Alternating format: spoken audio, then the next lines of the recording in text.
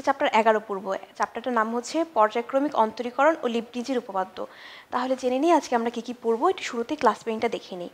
আজকে আমরা প্রথমেই জানবো পর্যায়ক্রমিক অন্তরীকরণ কি, তারপর জানবো যে আমাদের দুইটা প্রশ্ন সলভ করব। আমাদের কারিগরি শিক্ষা বোর্ডে এসেছে এমন দুইটা প্রশ্ন আমরা সলভ করে দেখাবো। এই চ্যাপ্টারের উপর কেমন কেমন প্রশ্ন আছে, কেমন ধরনের প্রশ্ন হতে পারে, এইখান থেকে আমি বাছাই করে দুইটা প্রশ্ন নিয়ে এসেছি। এই দুইটা প্রশ্ন সলভ করে আজকে তোমাদেরকে দেখাবো। তাহলে শুরুতেই জেনে নিই পর্যায়ক্রমিক অন্তরীকরণটা কি। পর্যায়ক্রমিক অন্তরীকরণ হচ্ছে একটি ফাংশনকে একটি চলকের সাপেক্ষে ক্রমাগত ধারাবাহিকভাবে অন্তরীকরণ করাকে পর্যায়ক্রমিক অন্তরীকরণ বলা হয়।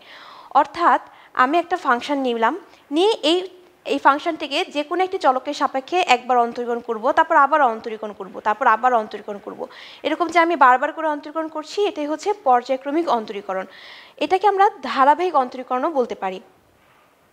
আমি একটা উদাহরণ দিয়েছি, দেখো। উদাহরণ হচ্ছে y=x⁵। আমি এই একটা ফাংশন লিখেছি y=x⁵। এই ফাংশনটাকে ধরি x এর সাপেক্ষে অন্তরীকরণ করব। তাহলে আমি শুরুতেই x এর সাপেক্ষে অন্তরীকরণ করলে কি পাচ্ছি? y1=5x⁴। দেখো, আমি যদি y কে অন্তরীকরণ করি x এর সাপেক্ষে তাহলে কি পাই? dy/dx। আমরা এই dy/dx কেই y1 দিয়ে প্রকাশ করতে পারি। এজন্য আমি dy/dx না লিখে y1 লিখেছি। দুইটাই একই কথা প্রকাশ করে। আমি এই মানটাকে আবার অন্তরীকরণ করলাম। আবার অন্তরীকরণ করে কি পেলাম? y2 এই 5টাকে x⁴ এর সাথে সহগ হিসাবে আছে, তাহলে আমি সহগটা এখানে লিখে দিলাম। আর x⁴ কে অন্তরীকরণ করলে কি পেলাম? 4x3।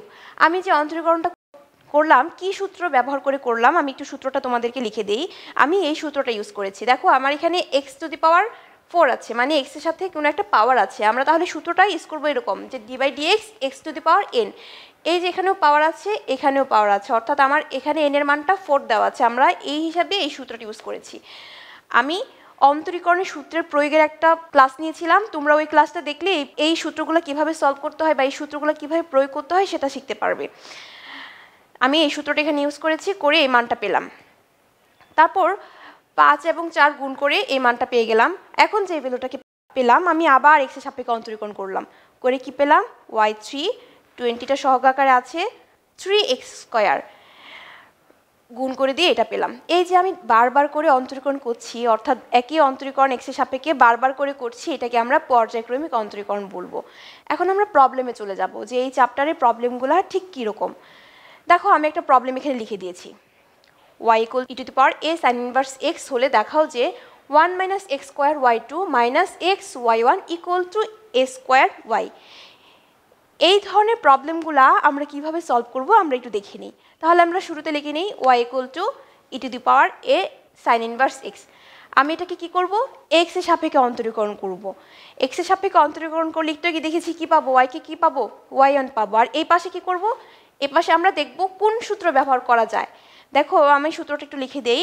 d/dx e⁴x এই সূত্রটা ব্যবহার করা যায় এখানে। তাহলে এখানে আমি x এর বদলে কাকে ধরছি? a sin inverse a কে ধরছি। তাহলে আমি অন্তরীকরণটা করে নিলাম। কি পেলাম? y কে অন্তরীকরণ করে পেলাম y1, আর e⁴a sin inverse x কে অন্তরীকরণ করে পেলাম e⁴a sin inverse x। দেখো, আমি x এর বদলে এখানে কাকে লিখেছিলাম? a sin inverse x। তাহলে আমি আবার এই a sin inverse x K x এর সাপেক্ষে অন্তরীকরণ করলাম। এই যে এটাকে অন্তরীকরণ করে এই মানটা পেলাম। আর এখানে কিছুই করিনি, জাস্ট এই d/dx a sin inverse x কে অন্তরীকরণ করে মানটা পেলাম। সূত্রটা কি ইউজ করেছি একটু লিখে দেই। দেখো, আমি এই সূত্রটা এখানে ব্যবহার করেছি। আচ্ছা, এখন আমি উভয় পক্ষকে √1 - x² দিয়ে গুণ করব। গুণ করে এই মানটা পেলাম। এখন দেখো, আমি যে এখানে যে পেলাম এই অংশটা e⁴a sin inverse x, আমার এই মানটা তো এখানে আছে। এটা সমান কত আছে? y। তার মানে আমি এই অংশটার বদলে কত লিখতে পারি? y লিখতে পারি। তাহলে আমি এখানে y এর মানটা বসিয়ে দিব। এই যে y এর মানটা বসিয়ে দিলাম। এখন আমি যে মানটা পেলাম এটার উভয় পাশে আমরা কি করব? বর্গ করব। বর্গ করে দিলাম। বর্গ করে দিয়ে দেখো y1 হোল স্কয়ার হয়ে গেল, এখানে রুটটা বাদ চলে গেল, আর এই পাশেও বর্গ করে নিলাম। এখন আমরা এই সমীকরণটাকে x এর সাপেক্ষে আবার অন্তরীকরণ করে নিব। এখন কথা হচ্ছে যে আমরা কতবার পর্যন্ত অন্তরীকরণটা করব, এটা আমরা কিভাবে বুঝবো? এটা বুঝবো আমরা প্রশ্ন দেখে, যে আমাদের প্রশ্নে সর্বোচ্চ কতবার অন্তরীকরণ করা আছে। দেখো, আমাদের প্রশ্নে সর্বোচ্চ y2 আছে, এছাড়া এখানে y1 আছে, এখানে y আছে, তার মানে আমি y2 অর্থাৎ সর্বোচ্চ x এর সাপেক্ষে 2 বার অন্তরীকরণ করলেই y2টা পাবো। তাহলে আমরা সর্বোচ্চ এই ম্যাথটা সলভ করার জন্য 2 বার অন্তরীকরণ করব x এর সাপেক্ষে। তাহলে আমি আরেকবার অন্তরীকরণটা করে নিচ্ছি। অন্তরীকরণ করে নিলাম। দেখো আমি কোন সূত্রটা এখানে ইউজ করেছি, আমি সূত্রটি একটু লিখে দেই। আমি uv সূত্র ইউজ করেছি, d/dx u ডট v, এই সূত্রটি ইউজ করেছি। কিভাবে? এই অংশটাকে u ধরেছি, এই অংশটাকে v ধরেছি, uv সূত্র ইউজ করে আমি অন্তরীকরণটা করেছি। এই যে আমি সূত্রটা এখানে লিখে দিয়েছি। আচ্ছা, তারপর আমি কি পেলাম? দেখো আমি উভয় পাশে দেখো 2y1 ছিল, এ পাশেও ছিল, এই যে 2y1 এখানেও আছে, আবার এখানেও আছে 2y1। আমি কি করলাম? উভয় পাশকে 2y1 দিয়ে ভাগ করে দিলাম, তাহলে 2y1টা আমাদের চলে যাবে। তাহলে কি থাকে? 1 - x স্কোয়ার y2 প্লাস এই যে y1 স্কোয়ার ছিল, এটা একটা চলে গেল, একটা থাকলো, আর এখানে কি আছে? 2 তো ভাগ করে দিয়েছি, তার মানে শুধু -x আছে, equal to a square y, 2y1 দিয়ে ভাগ করে আমরা এই মানটা পেলাম। এখন আমরা দেখো জাস্ট কিছুই করিনি, এই মাইনাস দিয়ে এই অংশটা গুণ করে দিয়েছি, প্লাসে মাইনাসে মাইনাস হয়ে গেল, এই মানটা পেলাম। একটু খেয়াল করে দেখো আমাদের প্রশ্নে কি ছিল। আমাদের প্রশ্নে ছিল দেখো 1 - x স্কোয়ার y2, এই যে 1 - x square y2 minus xy1 equal to a square y, equal to a square y। তার মানে আমাদের প্রশ্নের মানটা আমরা পেয়ে গেছি, তার মানে আমাদের প্রমাণটা কমপ্লিট। সুতরাং এইটা ইকুয়াল টু এটা শর্ট। ঠিক একইভাবে আমরা আরেকটা অঙ্ক করব, তাহলে তোমাদের বুঝতে একটু সুবিধা হবে। আমি সেকেন্ড প্রবলেমে চলে যাচ্ছি। দেখো প্রবলেমটা দিয়ে দিয়েছি, কি দিয়েছি? y equal to sign m sign inverse x হলে দেখাও যে 1 - x square y2 minus xy1 plus m square y equal to 0। আমাদের এই প্রমাণটা দেখাতে হবে। তাহলে আমরা ঠিক আগের মতোই লিখে নিলাম, এখানে y equal to sign m sign inverse x। তাহলে আমরা কি করব? শুরুতেই কি করব? অন্তরীকরণ করব। কার সাপেক্ষে? x এর সাপেক্ষে। তাহলে x এর সাপেক্ষে অন্তরীকরণ করে নিলাম। দেখো এই অংশে আমি অন্তরীকরণ করে কি পেয়েছি? cos m sin inverse x। আমি কোন সূত্রটি ইউজ করেছি? d/dx sin x equal to cos x। আমি এই সূত্রটা এখানে ইউজ করেছি। দেখো এখানে x এর বদলে আমি কাকে ধরেছি? m sin ইনভার্স x কে। তাহলে আমি m sin ইনভার্স x কে আবার x এর সাপেক্ষে অন্তরীকরণ করব। অর্থাৎ আমি যাকেই x ধরব তাকেই আবার x এর সাপেক্ষে অন্তরীকরণ করব। অর্থাৎ x এর জায়গায় যদি x না থাকে, অন্য কেউ থাকে, তাহলে তাকে আবার x এর সাপেক্ষে অন্তরীকরণ করতে হয়। আচ্ছা, তারপর আমি কি করলাম? জাস্ট সিম্পলি এই অন্তরীকরণটা করে নিলাম। সাইন ইনভার্স x এর সূত্রটা বসিয়েছি এখানে। এখন আমি উভয় পাশে √1 - x স্কয়ার দিয়ে গুণ করব। আমি গুণ করে দিলাম, করে এই মানটা পেলাম। এখন উভয় পাশে কি করব? বর্গ করে নিব। বর্গ করে এই মানটা পেলাম। দেখো এই পাশে আমার কি আছে? cos square m sin inverse x। আমরা কি জানি? cos square theta equal to 1 - sin square theta. আমরা just cos square theta equal to 1 - sin square theta এই মানটা বসিয়ে দিলাম। এখানে থিটার বদলে কাকে লিখেছি? m sin ইনভার্স x কে আমি থিটা ধরেছি। এই যে m sin ইনভার্স x টা আমি সম্পূর্ণ লিখে দিলাম।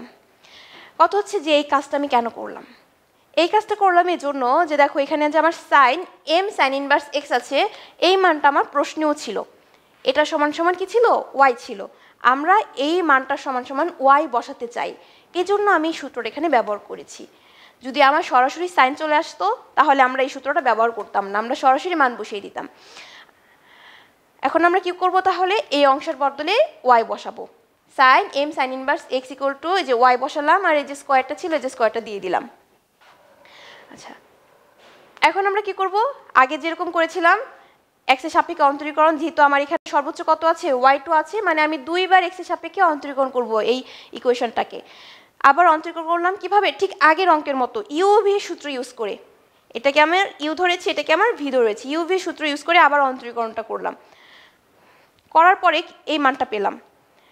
তারপর জাস্ট 2y1 দিয়ে সবগুলোকে ভাগ করে দিলাম, অর্থাৎ উভয় পাশে 2y1 দিয়ে ভাগ করে আমি এই মানটা পেয়েছি। এখন আমি আবার xy1টা গুণ করে দিব, গুণ করে দিয়ে এই মানটা পেলাম। তারপর আমার m স্কয়ার y এই পাশে ছিল, আমি এই পাশে নিয়ে আসলাম। কেন এই পাশে নিয়ে আসলাম? দেখো প্রশ্নের মধ্যে আমার m স্কয়ার yটা এই পাশে ছিল, এজন্য আমরা জাস্ট এটাকে এই পাশে নিয়ে আসছি।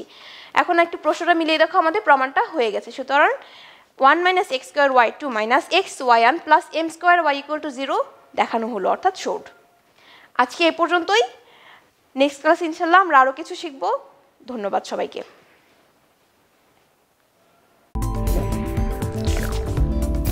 CPI Polytechnic